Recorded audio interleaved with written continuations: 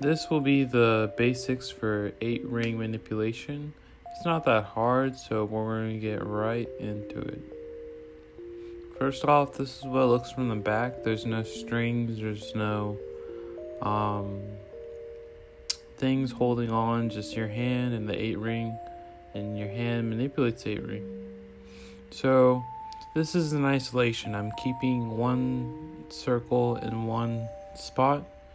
This is different isolations. I move the circle from one spot to another and isolate it in a different spot. You see I'm going left to right.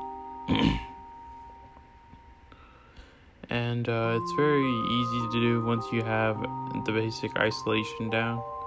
This is what it looks like from your perspective when you're doing it yourself.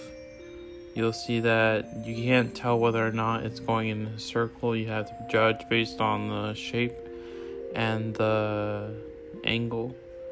And this is what it looks like from the underside. It's basically the same.